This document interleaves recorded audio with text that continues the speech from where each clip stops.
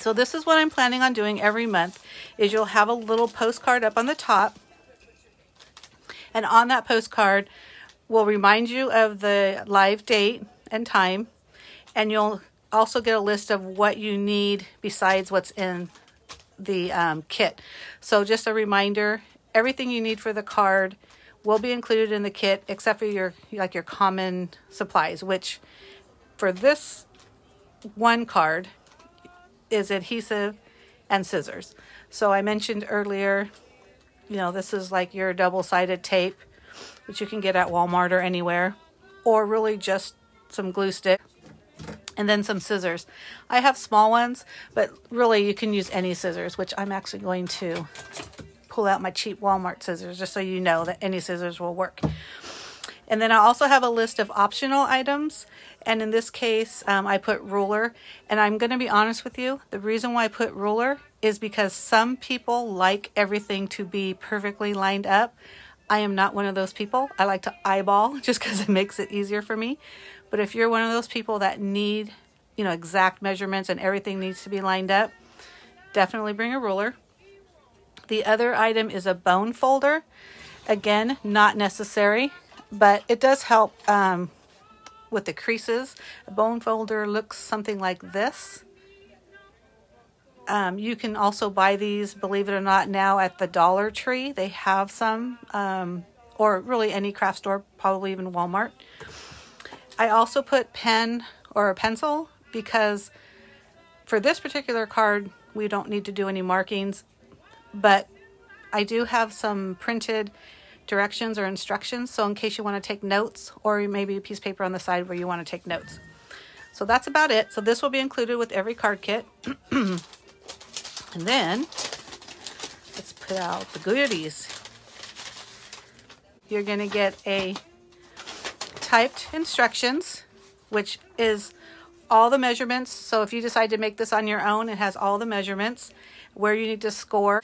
And then it just basically step-by-step instructions. Now this is instructions for the basic card itself, not necessarily the embellishments and things that we're putting on the card. So what I put in the kit was a popsicle stick, or a craft stick is what they call them. And I thought you can use this as a bone folder if you don't have one, but really anything that helps you crease. So that's really the reason for that. And then all the little goodies will be like in a little plastic bag. And then these are all the pieces. Oops, this is the adhesive. So now the card. So let me show you. I know I showed you guys the picture, but this is called an Easel card. So just like this, it lays flat and it's in your envelope flat. But then when the recipient opens it, I don't know if you can tell, but it slides up and then that holds it. You see how that happens? What's included is the card base,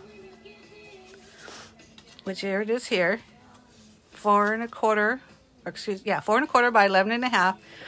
And then if you're, I hope you're looking at the sheet, you would score, if this is something you're doing on your own, you're going to score it at 5 1/2 and at 8.25. But if you notice, I already did that for you. So I scored it at 5 1/2 and then 8.25. Well, step 1. We're going to take our card base A, which remember was the big one. And, okay, we're going to fold at the 5 1/2 score line, which is what I already did. So you're going to, if it's open like this, let's see if I can. And I already folded it, but you're going to fold that down towards you. And then this is where, your bone folder would be nice, but if you have one, great. If you don't, that's fine. We're going to use our popsicle stick. So just crease that top one because we want a really good hard crease, right? This bottom half, where you probably can't see it too much, but that's where the other fold or score line is. This one we're going to fold up and then crease it. If you see that on the side, that's what it looks like. Well, now the next step is we want to put some very strong adhesive on this portion. Now, the strong adhesive is this strip. I don't know if you can see it, but it's double-sided tape. So what you want to do, we're not going to cover the entire thing, but we're going to cut this into into thirds. Doesn't have to be an exact measurement because you're going to put a layer on the top, the bottom, and then somewhere in the middle. So just take your scissors and cut it, like I said, just eyeball. It doesn't even matter if it's straight or not because we're just using it to adhere one of the cardstock pieces. But just peel one of the ends because it's going to be sticky on both sides. So let's see. Let's take that release paper off and then put it near the top. You know what, with this white on white, it might not be. Here, let me see if that makes it easier. So again, just on this portion, you want to put it on that top side, and you can leave yourself a little bit. I don't know if you could see that. It doesn't need to be exactly on the top, so maybe just like a hair below it. And the reason why I say that is because that way if it's not perfect, it's not going over the edge. So give yourself a little bit of room to work with that. See? And then you can use your stick to rub that down. So you want to make sure that's stuck. And do the same thing with the other two pieces that you... And then this one I'm going to put on the bottom. Again, making sure that it's just slightly above where the crease mark is. And the main reason for that, again, is you don't want to put adhesive. You don't want it to overlap so it doesn't stick to this bottom. For the third piece,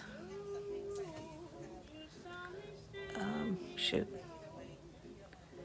Oh, hey, I just realized, I don't know if you guys noticed. Did you guys notice my henna tattoo? Yeah. Oh, yeah, I did. Yeah. Carly and I were messing around with it.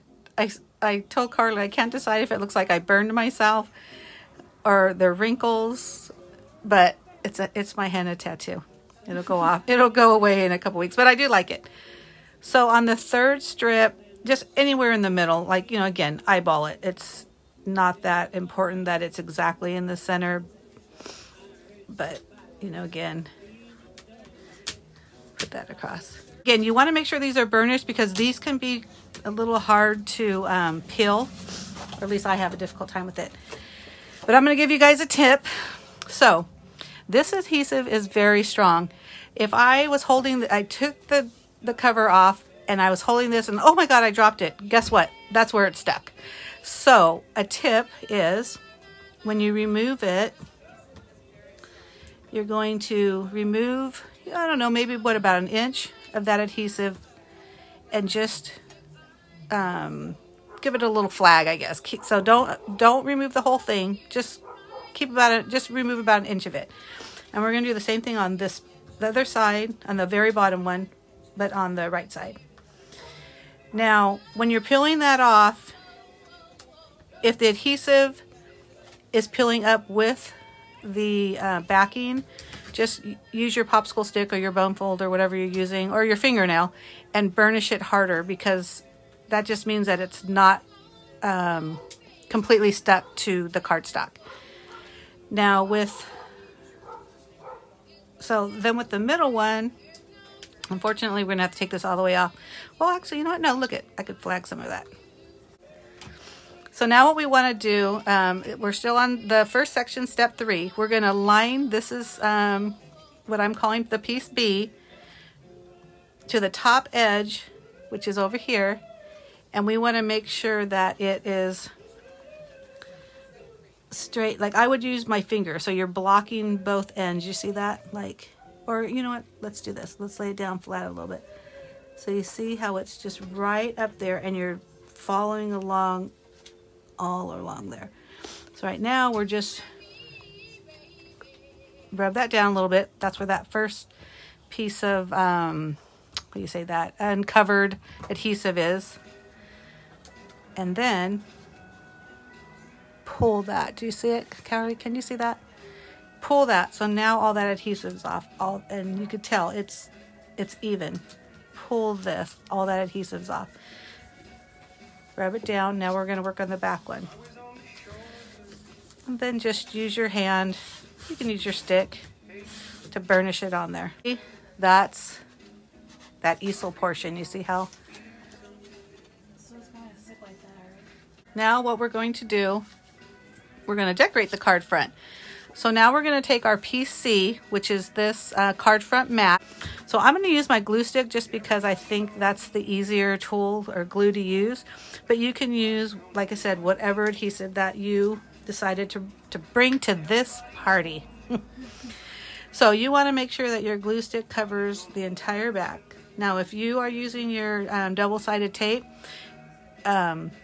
usually what I do is I put a little run in both corners, or all four corners, right? And then maybe like a couple strips in the middle. You don't need to do an entire thing. That's just kind of a waste of adhesive. Now this is what I was talking about when I was telling you about a ruler. For me, I'm going to eyeball it. But basically you just want to center this. So you just got a little bit of a border all the way around.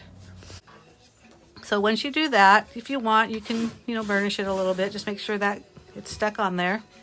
And then we're going to do the same thing with the pattern piece of paper. This time I'll do the tape runner so you know what I'm talking about, putting the adhesive. So just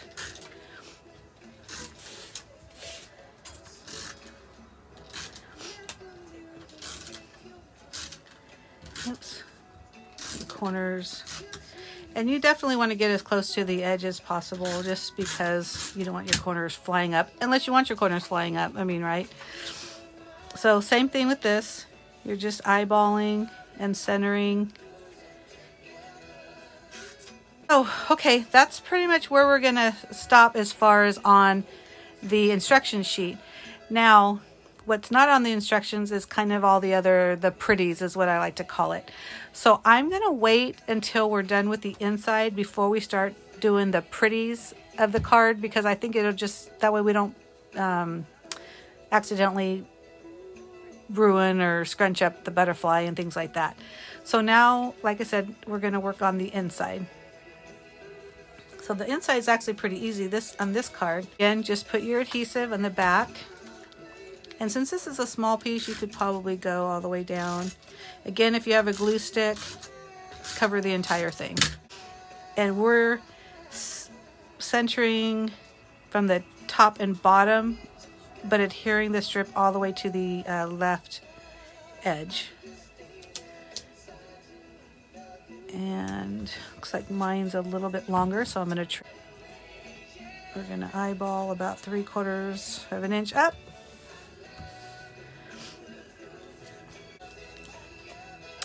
This is sentiment G, or the sentiment, and we're going to adhere it to H. And this time we're going to center all edges, the 4 edges, so you see like that. Okay, so the key to the easel is, if you could see that sentiment is on dimension. It's kind of hard to see. So when you put the easel up, that's what holds it. I don't know if you could see that. Ooh, trying to show you on there. So that is why you have the three three-dimensional adhesives.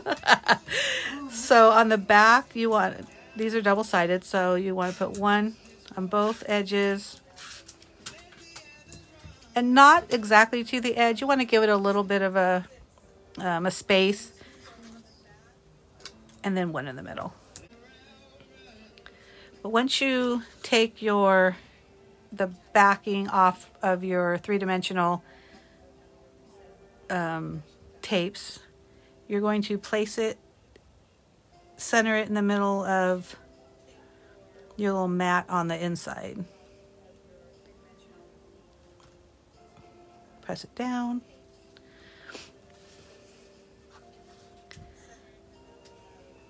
And that is the easel. Now we have this little sentiment strip, and if you notice on the sample, I did a little, they call this a fishtail banner cut, and I don't know if you can tell, but it's also got a little bit of depth. Can you tell from the picture, Carly? It's kind of hard. It's kind of hard to tell. I'm trying to see from my angle. Now, I just want to do it so it's a little bit extra. You know, obviously you can just have it straight, but I'm going to give you a little hint or a little tip on how to do the fishtail banner pretty easily. Don't need a special tool. So actually, before I do that, if you notice where the word starts, it's, you know, a pinky. It's a pinky dimension. And then, and I don't know what your stamp sentiments look like. I probably did it a little bit longer, but see, mine is a lot longer. So I'm going to cut off some of this. And I'm just, you know, again, I don't care if it's straight or not. So cut that off just a little bit. And then, all right, this one, you guys got to pay attention. So you're going to eyeball what half of the dimension of that. So again, I say the word eyeball, but if you need to measure, measure. And if you wanted to measure, it is about it's a 1/2 inch wide. So you're going to put a little mark at the 1/4 inch. I'm not going to measure because that's not my thing. So you're just going to do a little snip. And that little snip is, I don't know if you could see that, but can you see how small that is? And it can go up or as small as you want. But I'd say it's a little less than 1/4 inch. And then what you're going to do is you're going to take your scissors and you're going to cut from this end to the top of where you did that snip. So I know it's white on white, so you can't see it, but you can see, can you see that? It's got like a little triangle. Oh, I need to go a little further. And then you're going to do the same thing on the other side. So this corner up to that snip. Whew, I'm going to go from the back just because I got a little bit of a shadow. So you see that? It just adds a little fun. You know, again, it doesn't have to. You could just keep it straight. But that's a fun and easy and no extra product to add just a little something extra to your card. And then what I did, because this is actually a pretty thin piece of cardstock, I'm just going to use my finger, but you can use, you know, your bone folder or your popsicle stick, and just very lightly, just kind of like as if you're curling the paper. You're going to kind of hold your thumb and just curl it. You see how it's curled? And then what I'm going to do is I'm going to do the same thing, but at the edge, curl it up. You see that?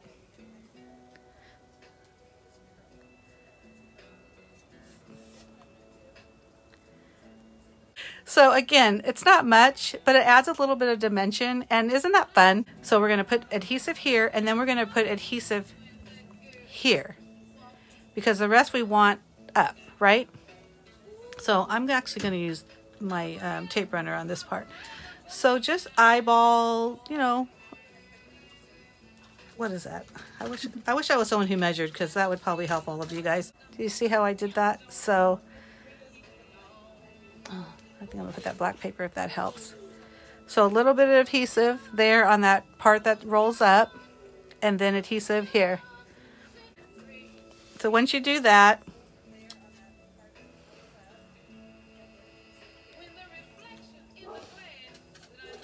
now this is the trick, because you don't want to go too far up, because you don't want it sticking way far up, because again, you're putting this in an envelope.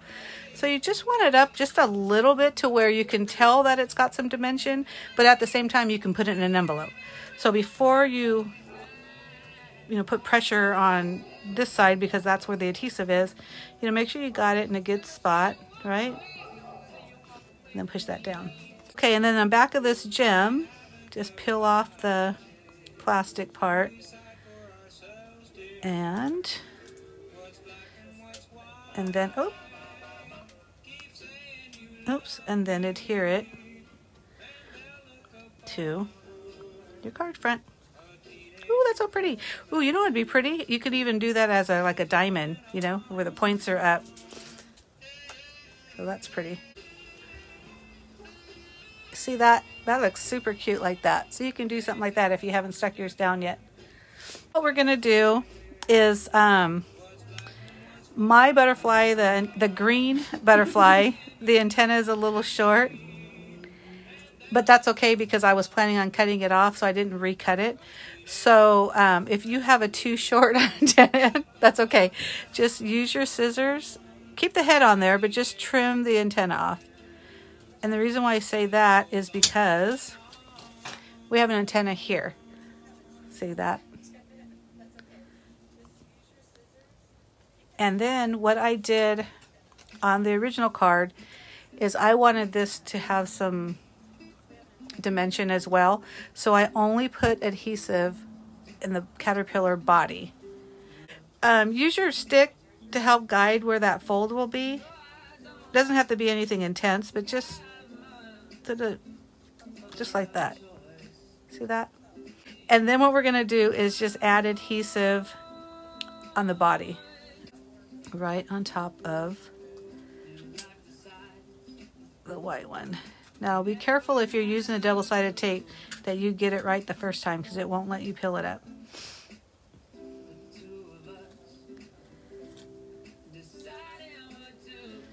Oh, that's super cute. And now we're going to, well, flatten it down because you're going to need the back.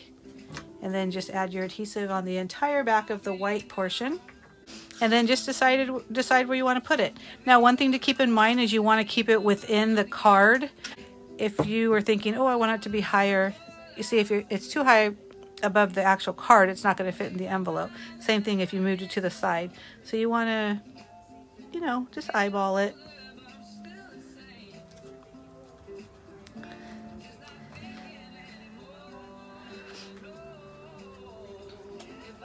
And that's it.